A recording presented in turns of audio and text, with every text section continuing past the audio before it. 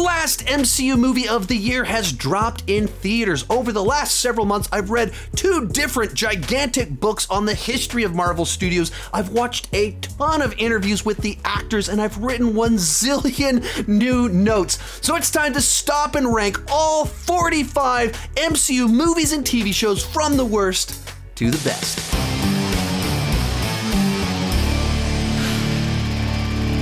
In last place, She-Hulk. From beginning to end, the MCU's biggest misfire. Feige has always wanted to make movies that took the source material seriously, but not themselves. It's the balance, right, between poking fun at it or taking the piss out of a moment, but also taking it seriously. She-Hulk gets the formula all wrong. Instead of poking fun at the silliness of the fiction, it goes after the reality of the MCU. So the movie trolls its own fans. It goes to world-destroying levels of fourth wall breaking.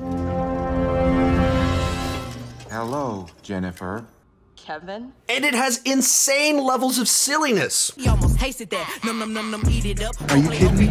But at the same time, it took itself very serious. So you have She-Hulk lecturing Hulk on the grievances of women, and one of the head writers said she wanted to make a sex-positive show for children. I get wanting to expand the brand, but not like this. 44, Thor, Love, and Thunder, where Ragnarok pushed the boundary of how wacky you can go with the MCU. Thor, Love, and Thunder seems to think it's not possible to go too far. So we're left with a mess of a film. This level of Waititi silliness and irreverence simply doesn't mesh with a story about cancer, child death, child abduction, and which tackles the theological problem of evil, so the audience is left with tonal whiplash. It's time for another good idea, bad idea. Good idea. Casting world-class actor Christian Bale as your movie's villain. Bad idea. Putting world-class actor Christian Bale playing a dark villain in the goofiest movie in your franchise. Here I am. It's disheartening because it's an utter waste of an incredibly talented cast, a compelling villain, and emotionally resonant themes. Waititi's made movies that I really like. This one, a stinker. Sometimes people drop stinkers. Next up, Thor the Dark World, an early victim of the Marvel Studios machine. Initially, Patty Jenkins was supposed to direct the film, and she wanted to make it Romeo and Juliet in space, and the writers wanted Hela as the villain.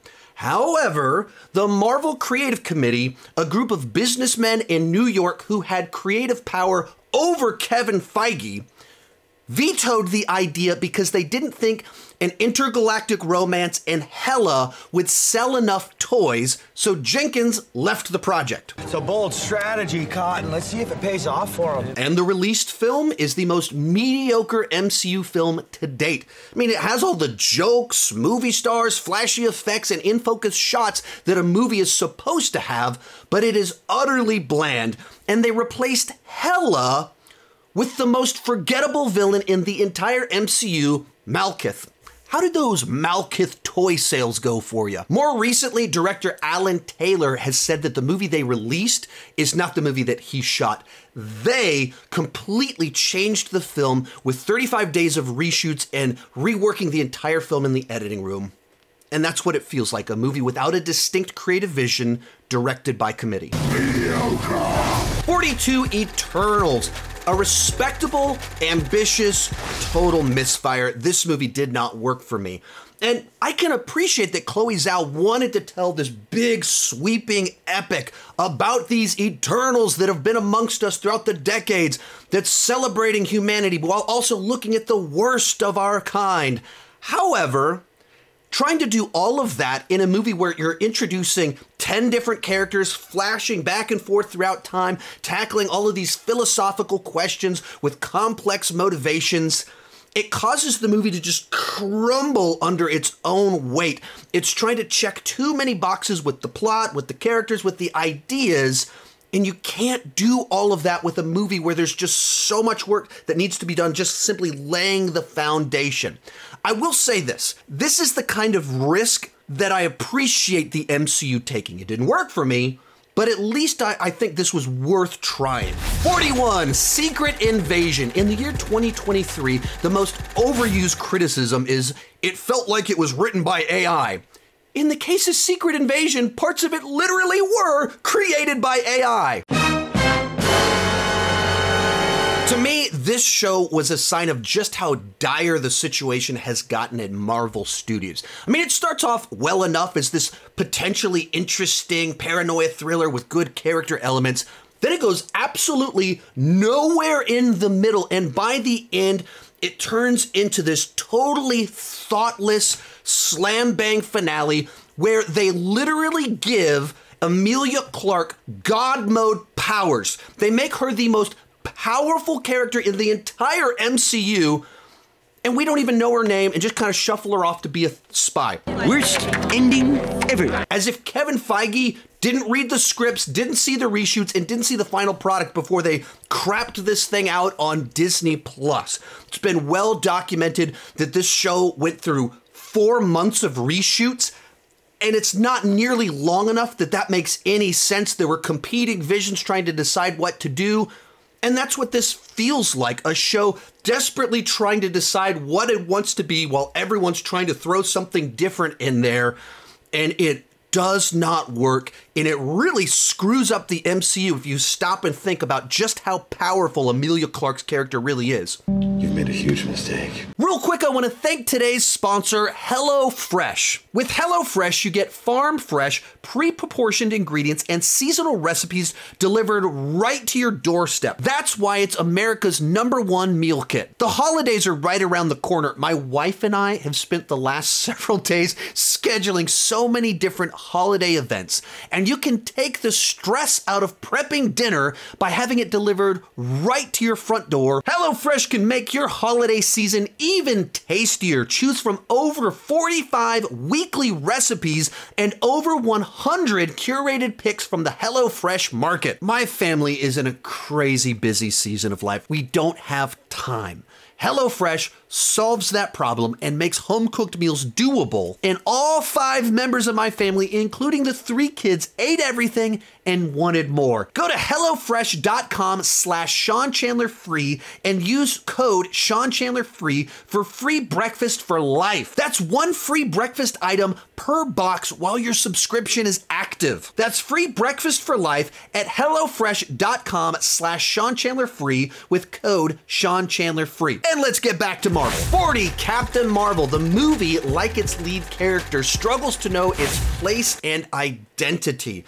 The movie both wants to be this wacky adventure with lots of jokes and 90s pop music, while also being this serious story about refugees trying to escape genocide. And with the way the story is structured, our lead character kills these refugees that we think at the beginning are the villains and turn out they're victims at the end. And the movie never really pauses long enough for us to absorb the horrors of what's going on, so it comes off emotionally empty.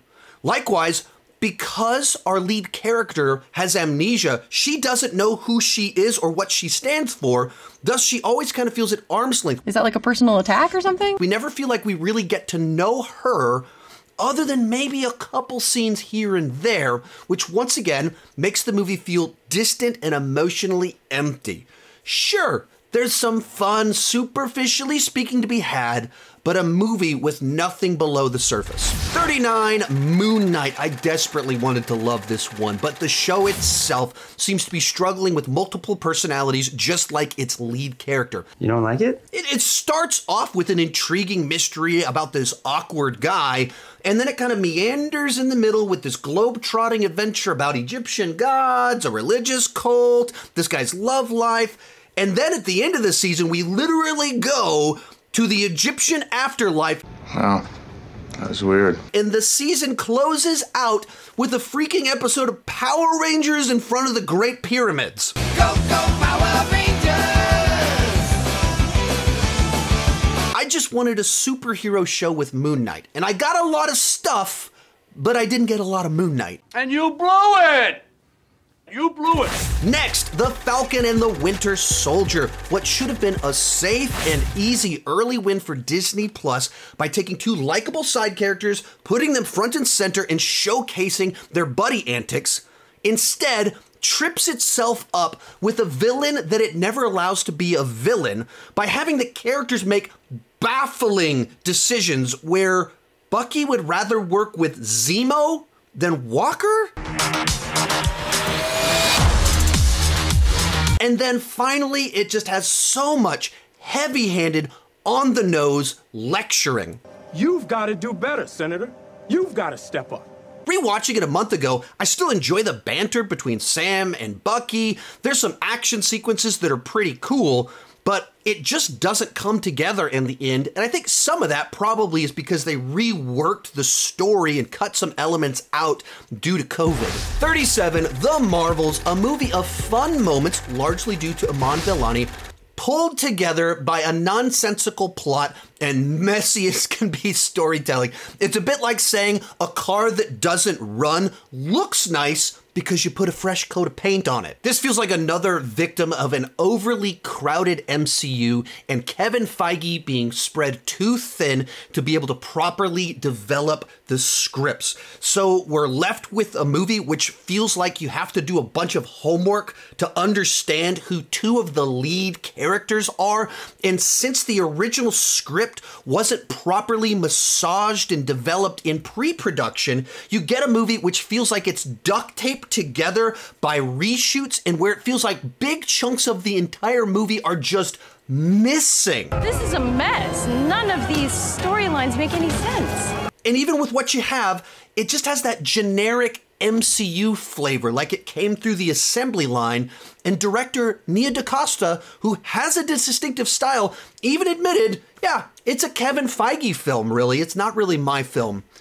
And I think that says it all. 36, Ant-Man and the Wasp: Quantumania, the much anticipated debut of Kang proper, turned out to be one of the bigger disappointments in MCU history. Now, I'm not as antagonistic towards this movie as others, but it's not nearly as good as it should have been. Over the last few years, something called the Marvel Studios Parliament has had creative control over the projects. So in interviews, when actors refer to the they, and then I think they did want the opportunity to change some stuff, and so they just want that freedom. They are referring to the Marvel Studios Parliament. It's a group of producers that oversee the scripts, order rewrites, and order reshoots.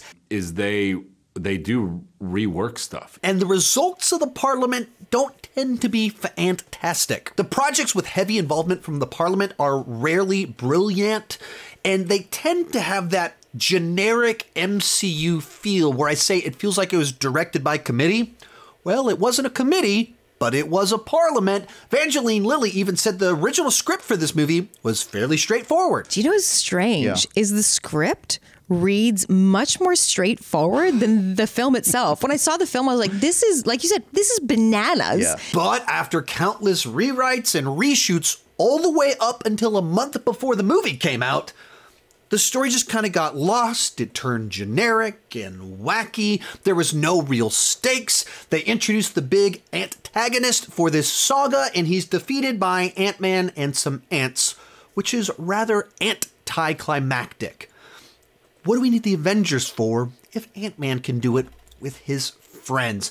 So this seems like a movie that's a perfect example of there just being too many cooks in the kitchen. Too many cooks, too many cooks. Point of reference right here is our fresh, rotten, thumbs up, thumbs down line. The ones we've talked about thus far, I'm going thumbs down. And the ones moving forward, we are going thumbs up. 35, Iron Man 2, and I perceive of this as a growing pains movie for Marvel Studios.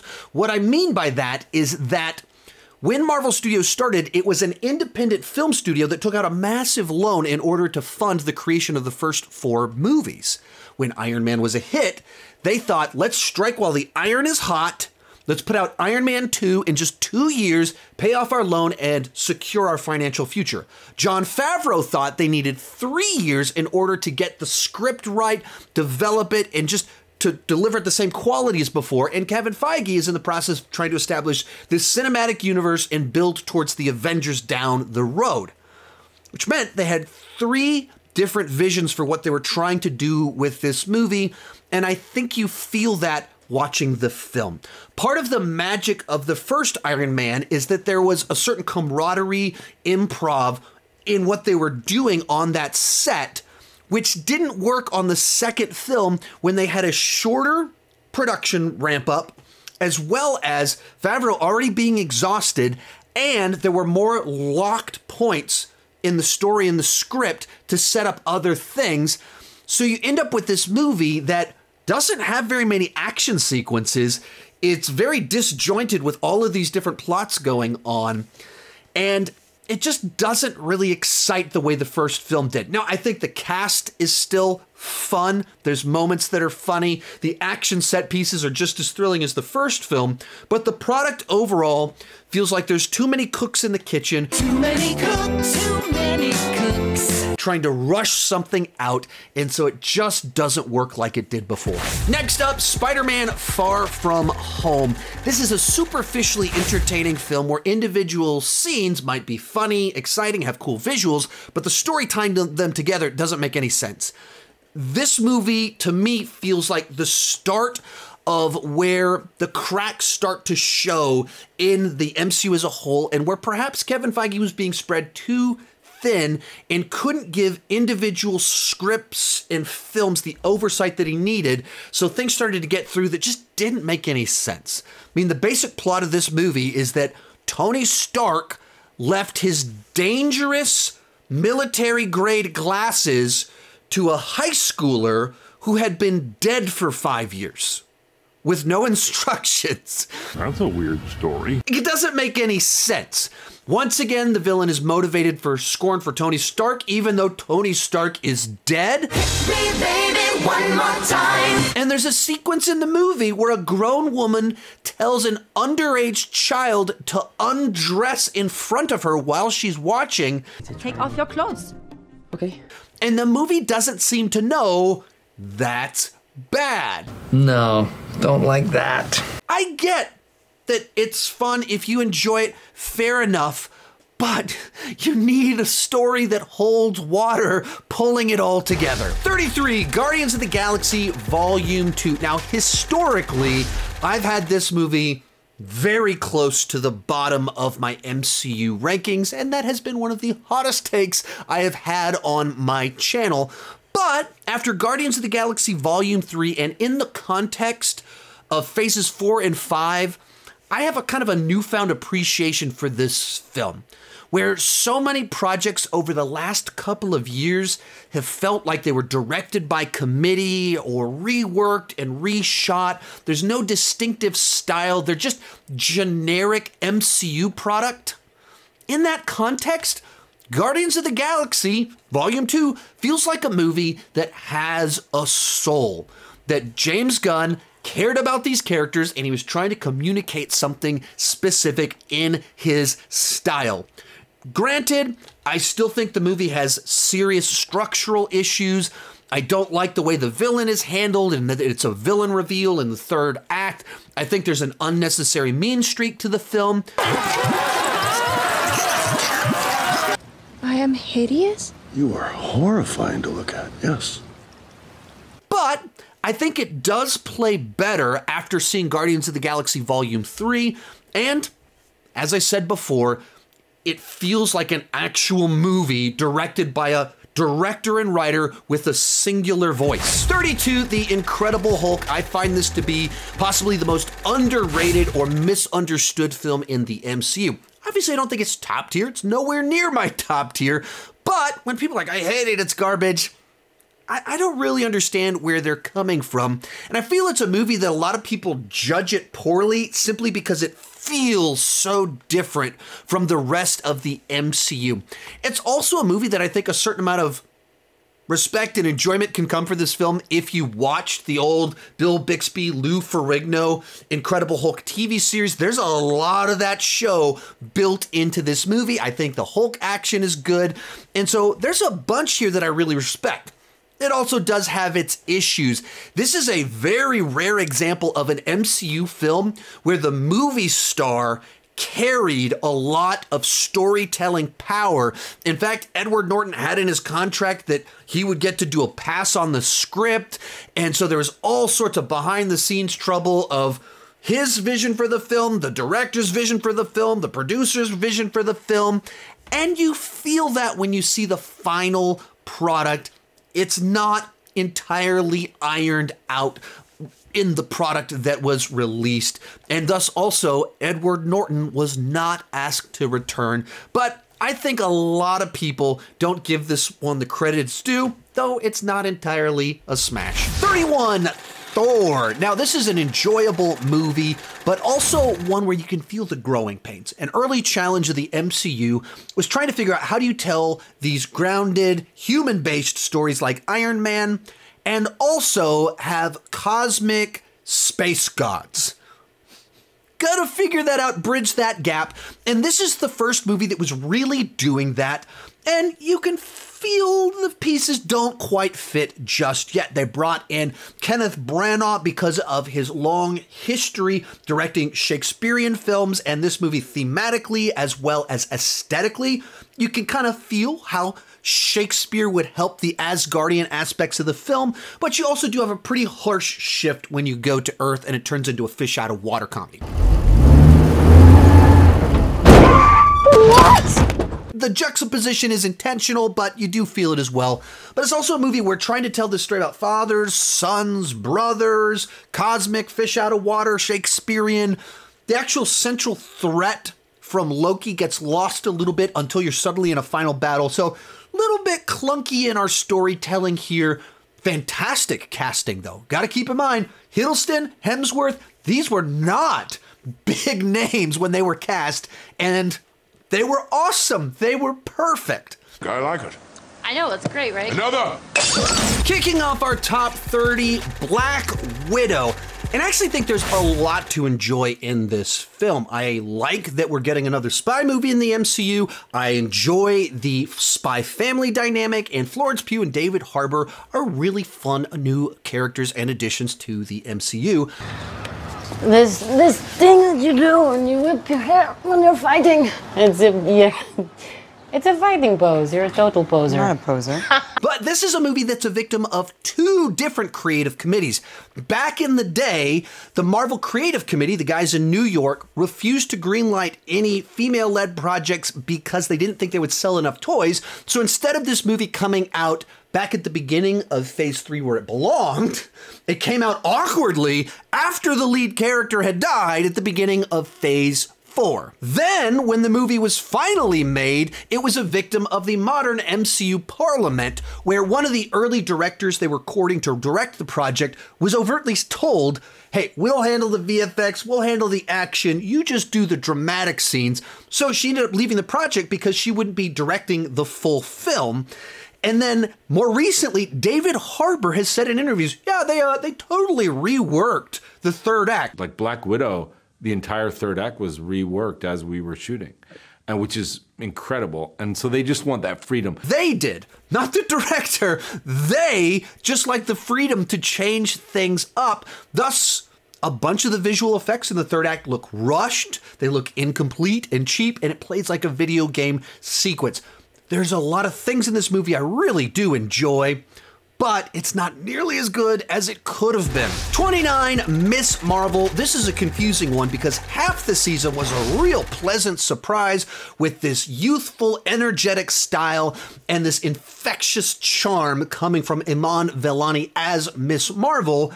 And then the other half of the season seemed like it goes in a totally different direction, both on a narrative level as well as stylistically, as if there were two different writing teams and two different directing teams doing episodes 1, 2, and 6 versus 3, 4, and 5. Episodes 1 and 6 were directed by Adil and Balil. Those are the guys that directed Bad Boys for Life, and thus the ones they directed have this energy to it. There's visual onomatopoeia giving it this youthful vibe, but then episodes 3, 4, and 5 shift the focus away from damage control to these clandestines, and then suddenly we travel the globe all the way to Pakistan. And episodes 4 and 5 were directed by Sharmeen Obaid Chinoy, who, according to Wikipedia, is a Pakistani-Canadian journalist, filmmaker, and activist known for her work in films that highlight gender inequality against women. Most of her filmography is documentaries. I'm not familiar with her work, but you get into episode 5, and it starts off with a 20-minute flashback to 1940s India, showing the effects of the partition of India on one particular family. Going from a teenage girl in Jersey imagining her classmates with devil horns to 1940s adult drama about serious real-life events in Pakistan, that's a bit of a pivot. And I think it makes the season very unusual. When it's about her trying to balance family, friends, school with being a teenage superhero in Jersey City, I think it really works. But all that other stuff might have made for a great season 2, but it just feels rushed and out of place in the middle of this season. 28, Doctor Strange. This to me is the MCU movie with the most creative visuals and maybe the most formulaic script, or at least the movie where you feel the formula the most.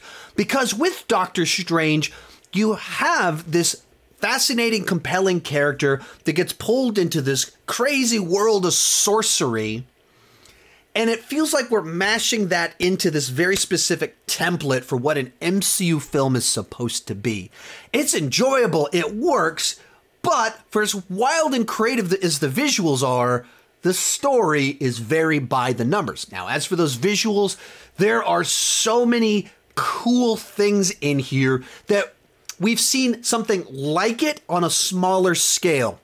There's images that are like Dark City, like Inception, like Escher drawings, but all of it meshed together into sorcery action sequences, which is really, really cool to see. 27, What If Season 1, and inherent to the nature of this series, it's episodic, and it isn't consequential to the main MCU timeline, and that's kind of why I enjoy it. They're just these little thought experiments, these little what-if scenarios where you change one ingredient and play it out. And what I enjoyed about them is normally there'd be a second thing. Because we did this, then this also happened. Likewise, thoroughly enjoyed that they built out this whole mythology, did their own Guardians of the Multiverse team up in the last 2 episodes. So I really enjoy what they did here, and in particular with the Doctor Strange stuff, they gave us some of the most gut-wrenching MCU that we've ever gotten. Next up, Iron Man 3, and along with Incredible Hulk, I find this to be one of the most underrated MCU films. In fact, as a subversive Shane Black action movie, I think it's really good, but as an MCU film, it is a bit of a misstep. A lot of people judge this movie purely based off a twist that they don't like, which I get and agree with the fact that you don't like it, but I think they miss the movie's actual merits. Shane Black combines really nicely with Robert Downey Jr. line delivery. There's the dynamic with the kid in the movie that I think is great. The action sequences are exciting and memorable, and we're taking Iron Man back to kind of the basics where he just has to use his wits to outsmart the bad guys. But, of course, you do have a twist where I think they traded in a more compelling, threatening villain for something more generic. So I made a decision, and it was wrong. It was a bad call, Ripley. And a villain template about the person scorned that comes back years later that I never particularly find that compelling. 25, Werewolf by Night. And as this one-off little odd adventure, I think that this is a lot of fun. It probably helps that I was at the world premiere of Werewolf by Night. It was a secret screening at Fantastic Fest last year, and they're like, surprise, you're the first audience ever to see Werewolf by Night. And so I even got to see it in a theater. But without the weight of the rest of the MCU, it's allowed to be a little bit weirder, more self-contained, have its own mythology.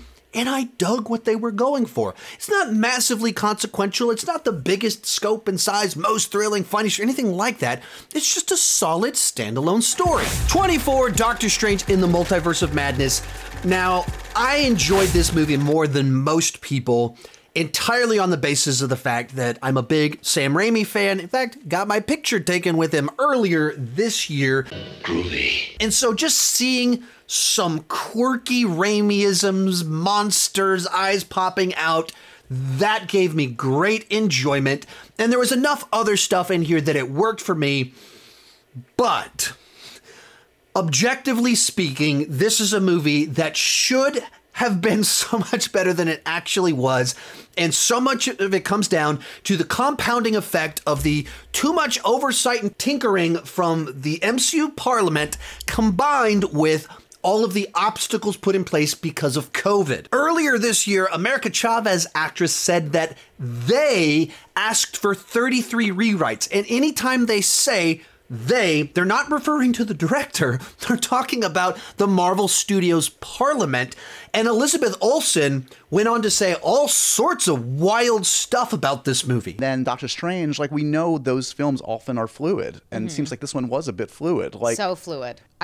There's a point in making the movie where I just stopped reading drafts. I was like, this is just gonna change again. Then Haley Atwell went on to describe how they filmed the Illuminati sequences, and it was the most unnatural method you can imagine, where most of the people weren't there. Was everybody there when you shot your stuff? No. John Krasinski wasn't there. Patrick Stewart wasn't there. So it was weird. She didn't even know which characters were going to be in the final movie. So did you even know which characters were going to end up in that finished scene? Like, I didn't. I think that they were, we did lots of different things, lots of different takes, and then they kind of, the way that they edited it was like, oh, suddenly just very quick. And thought Daniel Craig was going to be in the sequence with her. And then she described it as, they'll just, use CGI to sort it all out. Just CGI is going to sort everything out. And I did my voiceover work to make everything that I'd already done on camera make sense. That's how we did Doctor Strange. That one was a wild ride. I really did. And when you make a movie that way, people can feel it. I did enjoy the film. I did like it. But I get why you didn't. Dad. Yeah. I just saw Spider-Man. You just saw Spider-Man? That's unlikely. No, I really saw it. You saw Spider-Man? No, come on. Gotta go. She saw Across the Spider-Verse on Netflix and wanted to show me. 23, Ant-Man and the Wasp. Now, this movie was the follow-up to Infinity War, and that's a tall order for two small heroes. Ask ChatGTP to write me some Ant-Man puns. That's one of the gems it gave me. I know a lot of people think it's too inconsequential, but I like that it's this simple, lighthearted MacGuffin story. It's a rare example of a street-level story in the MCU. The stakes are ant-sized. The set pieces are less exuberant. But that's what I like about it. And besides the post-credit scene, it doesn't have the weight of the MCU on its shoulders. It's just a fun little adventure with our heroes. And I like it. Point of reference, everything else on this list I really enjoy and thinks has something to offer that's special. 22 and 21, Loki season 1 and 2. I don't really know which season I prefer, and they really do feel like part 1 and 2, they go together really well, so I'm combining them here on this list. And I was someone that was very vocally opposed to this TV show because we'd already had a great death for Loki. In fact, he'd had multiple deaths by the time they announced this show. But the show itself won me over with having such a distinct, unique style, fun characters, interesting banter that can be witty, or it can be deep and philosophical. It's often poignant, and it actually builds to do two different finales that crescendo and have emotion to them that actually works. Season 2 of Loki is a very rare example where there were no reshoots for this show. This is maybe the only show or movie in the history of Marvel that had 0 additional photography. What they wrote, they stuck to in production and post-production. They had a plan and they were allowed to play it out. And I think you feel that. There was just a clear vision, clearer idea. And so even the set design, the production, the visual effects, everything is sharper. Everything's a little bit better for that reason. 20, Avengers Age of Ultron. This is always a tricky one for me to place on this list because I think the highs are just as high as the first film, which means they're really high, but the lows are much lower. This movie, I feel, is a bit of a victim of the ever-expanding franchise and its many demands. With the first Avengers, all they were trying to do was tell a good story that brought together all these characters. But with this movie, there was this much bigger checklist of demands where you had to bring everybody together again. You had to add new Avengers. You're telling a more complicated story. You're setting up Civil War as well as Ragnarok, all while Joss Whedon wanted to keep the runtime the exact same. And I think because of that, you get what I feel is the most confusing movie in the MCU because it's just rushing through so many plot points. But there's so many fantastic scenes in here. Awesome action sequences, great banter, memorable sequences that set up incredible moments in Endgame. So, it's very good and also very flawed. Next up, WandaVision, one of the weirdest and most out there MCU projects, manages to anchor itself in reality by being this very poignant exploration of love and grief. But what is grief, if not love persevering? On the surface, it's this really fun journey through sitcoms throughout the decades, but it also has this Twilight Zone feel to it, and then certain sequences have an X-Files vibe to it. It shows us the world after the blip. It does a whole lot, and it actually feels cohesive. I can't feel you. It does fail to pay off a few things that it teases, so it feels a little bit disappointing in the end. You're Ralph Boner? Boner. And I thought my jokes were bad. But the journey overall is really good. 18, Ant-Man. Over the years, several of us were growing antsy waiting for an Edgar Wright-directed Ant-Man film. His idea for the project actually predates the MCU, and he was attached for like 10 years. This is another case of the creative committee in New York being antagonistic towards a director. They didn't view Edgar Wright's contributions as important, and things got so unpleasant that Edgar Wright left. Granted, I still enjoy the movie that they released. It's this nice, small-scale heist movie. I appreciate that about these films and what I think was missing from Quantumania. Likewise, love Paul Rudd's antics. Though, it does make one wonder what could have been. Ants. Ants. Ant-Man. Next up, Hawkeye, and I really enjoy this show. I want more of the Disney Plus shows to feel like this, which is to say, it's street level. Instead of trying to compete with blockbusters with these massive stories, it's about the guy with his bow and arrow and the person he's training fighting street crimes. Hawkeye finally gets to be front and center. We do a character study. There's a passing of the torch element. I dug all of that. I think Kate Bishop is great. Haley is fantastic playing her. I want to see more of that character. Can I tell you a secret? Please don't do this. I was talking to an Avenger. And it didn't undermine Clint in order to prop her up. Just a passing of the torch, as it should be. I get they mishandled Kingpin, and they tried to use it as this surprise reveal, which is a gimmick, rather than just announcing he's going to be in it and allowing him to be a part of the story from beginning to end. And so it felt rushed, underwhelming, and an unsatisfying conclusion. Fair enough. Besides that, I really dug this show. 16, Black Panther, Wakanda Forever. And to me, this is easily the MCU film that was dealt the worst hand for the obvious reason that Chadwick Boseman, the star of the franchise, died, and the movie was being made during COVID. And despite all those circumstances, I think they were able to pull off a coherent story that carried a tremendous amount of emotional weight because of the way they decided to incorporate the real life tragic events into the events of the story. But that also makes the movie feel like we're attending a memorial service as we watch the film. And even as you're watching the movie, there's two different funerals in the film that makes it a heavier MCU film.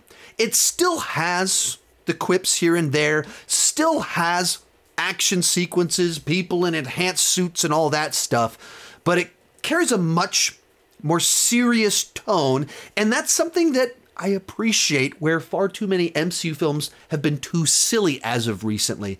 It's not the easiest watch, and I'm still curious how it will stand the test of time when we see where all of this plays out, but I think that we're very successful at pulling it together and being a satisfying tribute. 15, Shang-Chi and the Legend of the Ten Rings. I love a lot about this film. If you don't know my history as a film critic, way back in the 90s, I had a Jackie Chan fan webpage. I was huge into Hong Kong cinema, so I love how this movie pays tribute to Jackie Chan style, as well as the Wire Fu and Crouching Tiger, Hidden Dragon. It incorporates all these different elements. I think you have one of the more compelling villains in this film.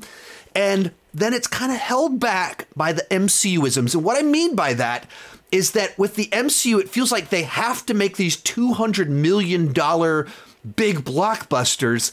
And by doing that, I think they pulled this movie back from greatness to being a little bit more generic. So like the bus fight at the beginning, it's awesome, and then it turns into CGI. Despite Simu Liu doing a bunch of his own action and stunts in there, then they start doing CGI stuff, and it's not as interesting. And then they have a big fight with martial arts, and then it's like on green screen and CGI again. And we're driving through a CGI maze, and CGI dragons show up. They had something unique that would have made it stand out in the MCU. Practical action, grounded action, stunt work, and they still went CGI, and I think that hurt the movie and pulled it back. We were on the verge of greatness. We were this close. But I still really enjoy this film. There's a lot in here to love. Next up, Guardians of the Galaxy Holiday Special. I adore this little Christmas adventure with my favorite misfits in the MCU. In particular, Drax and Mantis are just delightful as they head into Hollywood and have no idea what they're doing. We're looking for the legendary Kevin Bacon. We're looking for the legendary Kevin Bacon. And kidnap a human in the process. You're coming with us. That's a Christmas present. And it is so funny. It's so heartfelt. It has musical numbers in it. It even has a little bit of like expanding the lore of our Guardians, all in like 42 minutes. And even what they did with Drax and Mantis here made me enjoy Guardians of the Galaxy Volume 2 more because it evens out their relationship and causes you to interpret it a little bit differently. So something special he will never forget. What about someone special? It's not the most complex MCU thing, but it's one that I love, and my family's already watched it like 5 times, and it came out less than a year ago. 13, Captain America: The First Avenger. Rewatching this one a month ago, the first thing that just stood out is how it has its own distinct aesthetic to it. It looks different. The way technology is handled, the lenses being used, it actually has a style. And more as we move into phase 3, 4, 5, some of that's been ironed out. Individual directors don't get as much freedom to kind of put their own shape and feel on things. And Kevin Feige intentionally hired Joe Johnston because he liked the work that he did on The Rocketeer, which was a period piece film set around World War II. And they brought that into this film so it has its own unique place in the MCU. Likewise, it has a classic sense of heroism. It has unashamed patriotism. Steve Rogers is an actual noble person that is motivated by doing the right thing. And there's something refreshing about allowing someone to just be a good person and want to do the right thing. And one of the best scores in the entire MCU. 12, Thor Ragnarok, a movie which pushes the boundaries for how far an MCU film can go without crossing the line, and in doing so, revitalized one of the most lackluster franchises in the MCU. From the color palette, to the score, to the pacing, to the humor, all of it is just bursting with energy. But it still manages to have heartfelt, dramatic moments. Our villain is an actual threat. The movie has actual consequences in regards to Ragnarok happening with Asgard. Now, I think Waititi's irreverence at times, he doesn't know when to stop, and there's a few scenes where you see that in this movie, in particular the treatment of the Warriors 3, and a couple times he undercuts the drama with a joke. Because that's what heroes do. But otherwise, this is a great addition. 11, Black Panther, an MCU film that's sort of Shakespearean with its plot. It's often profound with its messaging, but it's still entertaining. It's an example of what you can do with an MCU film if you pour a lot of heart into it and craft a proper narrative. A lot of that comes down to having a villain who's absolutely a villain that needs to be stopped, that is doing evil things, and he is set to do even worse things. But there's some truth in his criticism of Wakanda that has implications that actually explore ideas worth exploring, all in a movie where you also have war rhinos and sneaker puns going on. We've made it to the top 10 with Spider-Man Homecoming, and somehow they managed to make the third Peter Parker in 15 years and the 16th MCU movie in less than 10 years fresh, new, and interesting. And a big part of that is they wisely leaned into the idea that Peter Parker is a high school superhero, and thus you can make a high school movie that also delivers all the big action that you want from an MCU film. Tom Holland is absolutely perfect as this naive high school superhero. Hey Karen, what else can this suit do? What?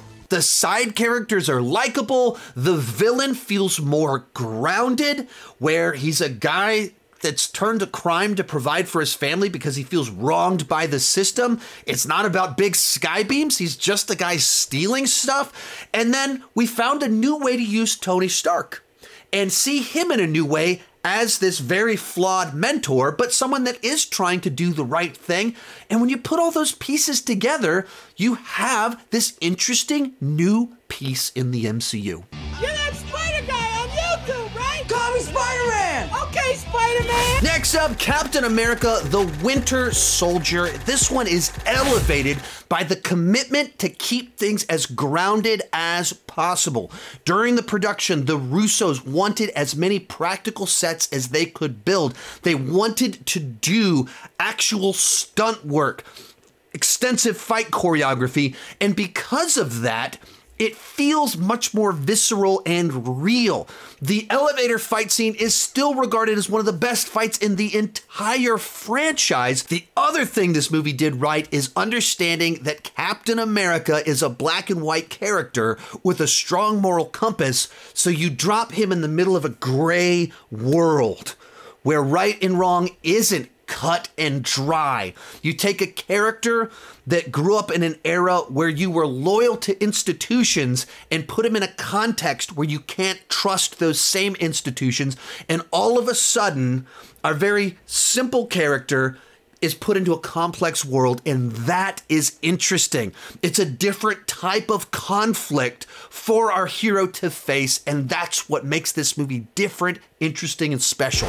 Number 8, Spider-Man No Way Home. Now, I don't think this is a particularly great film, but it is a fantastic Spider-Man experience.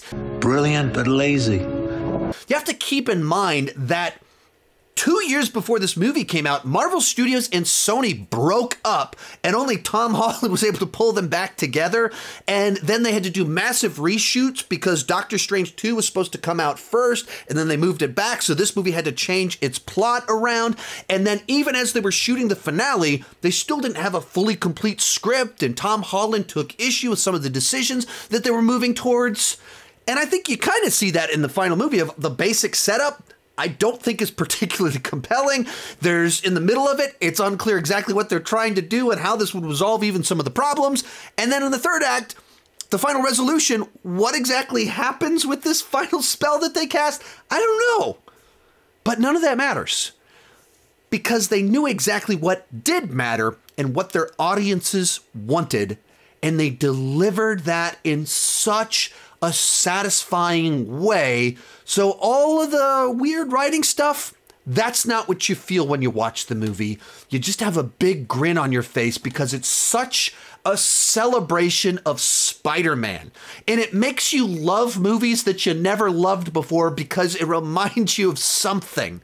It's nostalgia done right. If you were there the first couple of days, it was so crazy in there. Like literally, like everyone was standing up and screaming. I know, my voice is gone. I was clapping, screaming. There's a bunch of parts where people are like, whoa!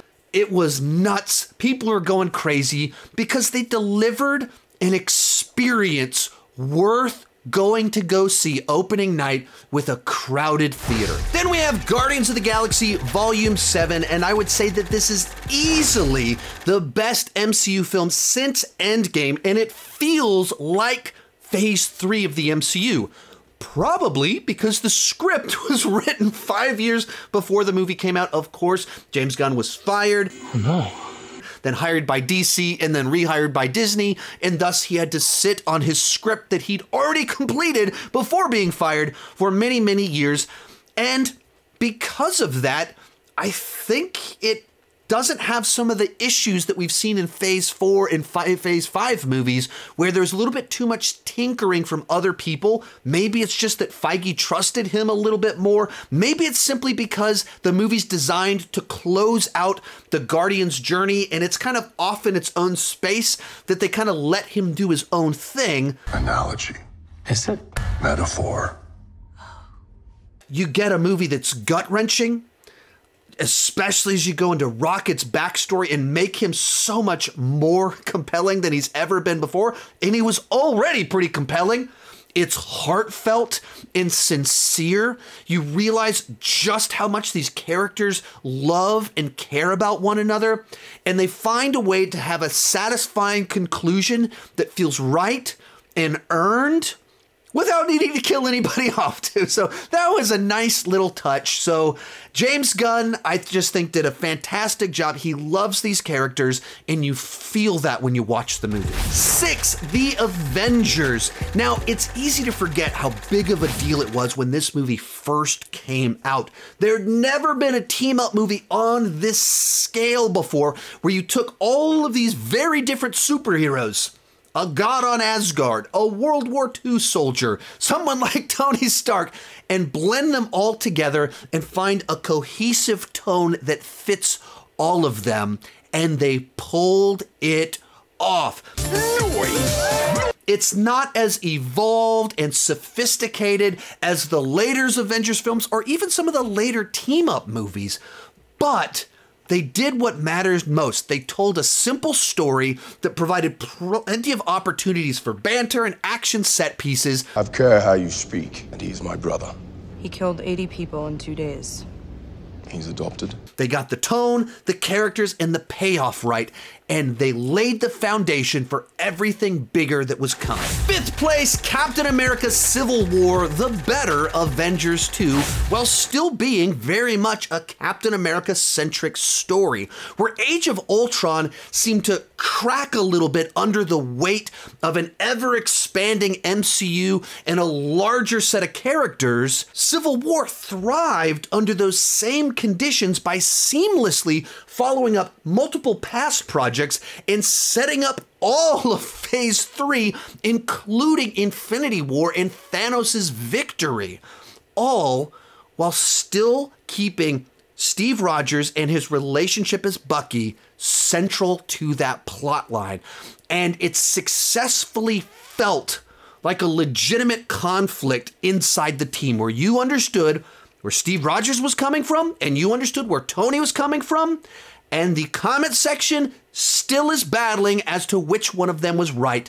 And you get the big fun spectacle at the airport, but you also get the personal battle between two friends, and it's all so good. Real quick before I give you my top 4, remember to join me down below in the comments section. Share your ranking of all 45 entries in the MCU. My list is not the right list, it's just my list, and I would love to see yours. Also, I've done 1 zillion MCU rankings, heroes, villains, final battles, directors, and so much more. You can check them out in that playlist right over there. 4th, Guardians of the Galaxy, perhaps the ultimate example of the magic of the MCU during its prime, because the Guardians of the Galaxy were D-list characters before this movie came out. James Gunn had only directed small little films that didn't do very well, and they decided to cast the side character on a sitcom as their leading man for this $200 million film. What a bunch of a-holes. Sure, they had a couple A-listers voicing a tree and a raccoon, but this was not a project of stars. And it was so good that it converted the director, the characters, and the performers into stars instantly, because it was so good, so funny, so fresh, so heartfelt, had an amazing soundtrack.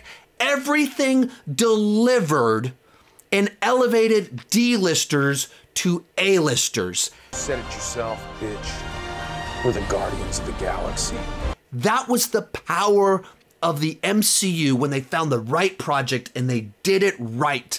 They built up new stars, and I'm still waiting for them to do that in phases 4 and 5. In 3rd place, Iron Man. The first film is still one of the best. It's not as sophisticated and complicated as later films, and that's exactly why it works. Without having 1,000 boxes it needs to check, it can just focus in on telling a story about a broken man trying to be a better man. And in the process, it lays the foundation for the incredible arc that is Tony Stark in the MCU. I shouldn't be alive, unless it was for a reason. You're not the guy to make the sacrifice play. They wanted to make a movie that was fun and could poke fun at itself, but also which took the material seriously. Well, and that tone that you and Robert discovered on that movie, I would say became the template in a way.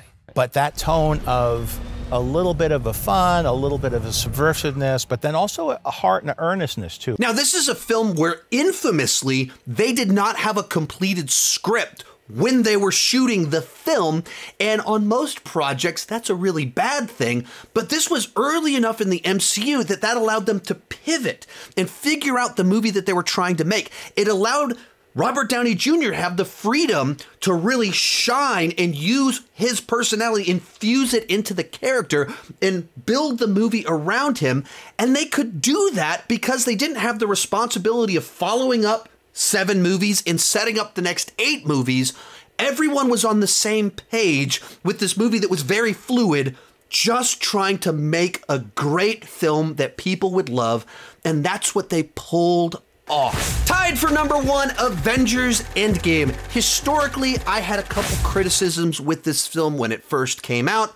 And now, looking back on it, I just remember the good stuff. We're closing in on almost 5 years since this movie came out, and I'm only more impressed that they were able to pull this off the more time passes. The first half of the film is an interesting exploration of how all of our Avengers deal with failure and tragedy. And then, of course, as you move into the third act, it's just the most satisfying final battle with all of these great little moments that just had my audience up cheering. They still work watching it at home all these years later, put the big grin on my face, and set the high bar for how do you pay off years of storytelling, years of character arcs in such a satisfying way.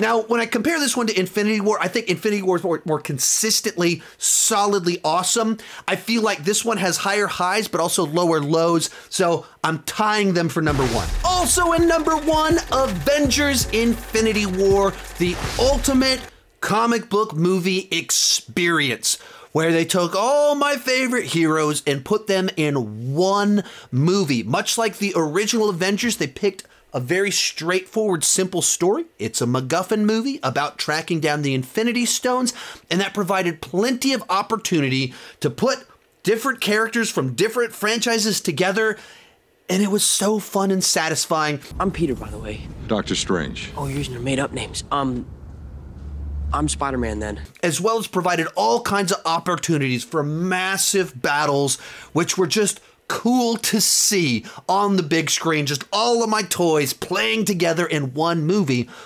But the other nice trick that they pulled with this film is that we couldn't give all of our heroes a character arc, so they did the character work with the villain.